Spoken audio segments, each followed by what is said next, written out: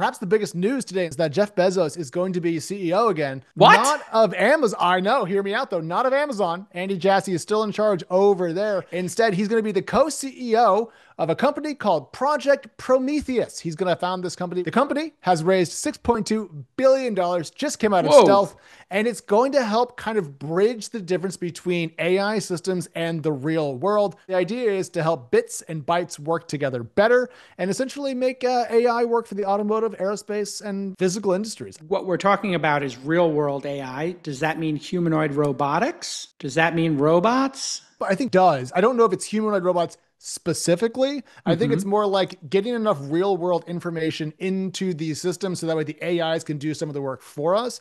But you can't do reinforcement learning with just more words if you're trying to do stuff that works in the real world. Goldbelly ships America's most delicious, iconic foods nationwide. Get 20% off your first order by using the promo code TWIST at checkout.